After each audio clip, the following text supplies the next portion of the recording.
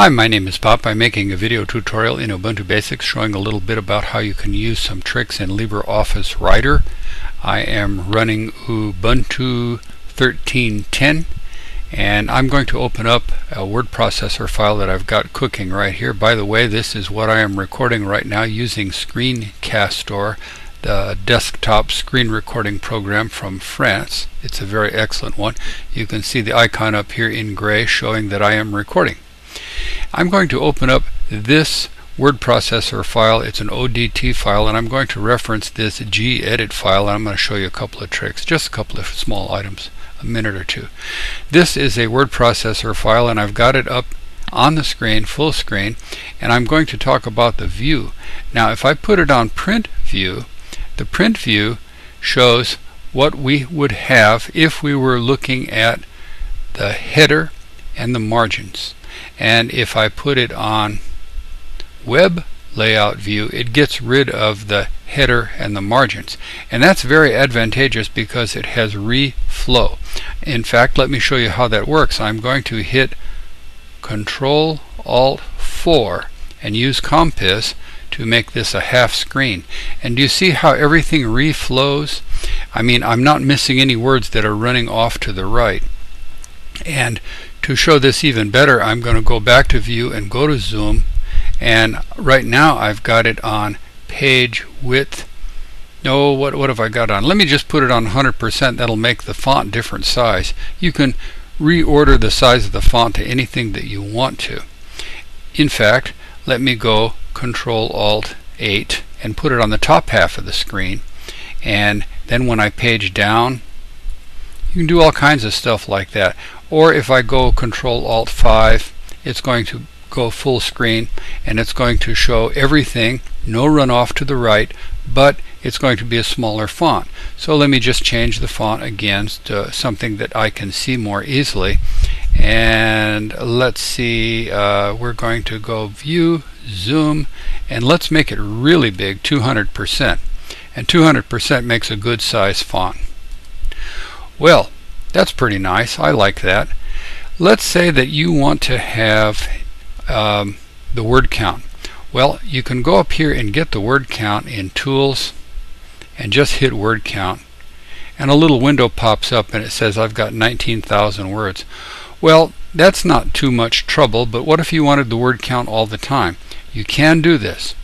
The way you do this is to change the view back to showing the header in print layout, and when you show the header, there is a problem in that it shows the margins and it shows the header, but it does show anything that you've got in the header, and I've got the word count up here in the header.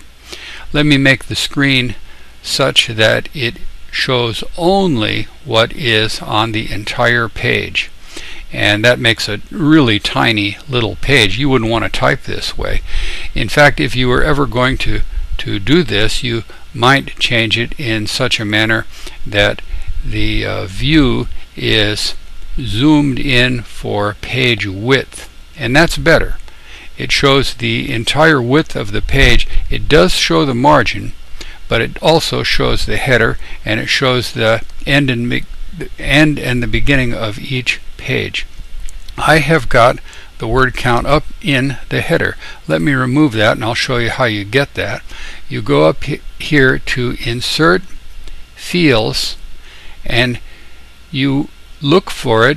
Now you could put in page number and page count. You could put in page and then write in the word of and then put in the page count. But what we want to do is get the word count, and I hit Other, and it just ziggle-zaggled. I have to do it again. Insert, Fields, Other, and I go to Statistics and Words, and then Arabic, and then Insert. And I did it twice. I think I'm going to get it in there 2 times. Yes. See, I have it in there twice, so I go backspace. Now it's in the center. I don't want it in the center, so I go to Format, and then I go to Paragraph, And since I'm in a paragraph, I want to go alignment, and I'll go left. And then I hit OK. And now it's over here more to the left. It is actually indented the way a paragraph is, and I can get rid of that also. Let me please show you one other thing that you can do. I don't know why you would want to do this all the time or anything, but it's just kind of a neat little trick. I'm going to now go to the end, and let's say you're writing a letter and you want to put in your return address. Now, in a prior video I showed how you could do that by hitting Tools and Autocorrect option, and you could make yourself an autocorrect for the address. And I've got my real address, and I've got a fake one in here called home address, and I'm just going to put in the fake home address, and the code for it is .ha, and when I hit enter, it puts in this fake name and address. There's another way you can do this, and the other way you can do this is to insert an entire file.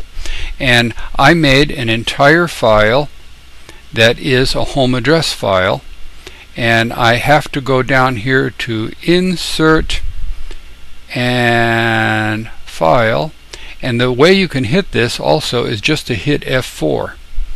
I'm down here already, so let me just hit it, and here's the address right here. But before doing so, let me show you again how to do that with an F4. See where my cursor is? Now I'm just going to hit F4, and I'm just going to type in this address file. That's the name of the file, and it just puts in that address or whatever I have had typed in and saved at that file. Now, speaking of F4, how about F2? F2 is one that allows you to get sort of a poor man's calculator going. 6 times, let's see, I'm going to go, let's see, 6, 8, I'm not doing my calculator right, let's see, equals 6 minus, well, I screwed up my calculator. Let me start it off again. F4, oops, I'm sorry, F2, and it's equals, and I'm going to go 6, oh, I had my number lock turned off, sorry, 6 minus 3, and then I'll go times 8, and then hit equals, and there's your answer. I don't know why you'd want to do that all the time or anything. You can just pop up your calculator also. These are just a couple of little tips that you can do. Here's another one. Let's say, for instance, that you are changing your mind about the whether or not it's lowercase or uppercase. Right click, change case,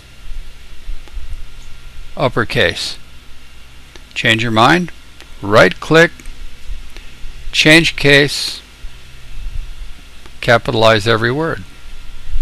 You can do all sorts of things like this if you study how to use LibreOffice Writer.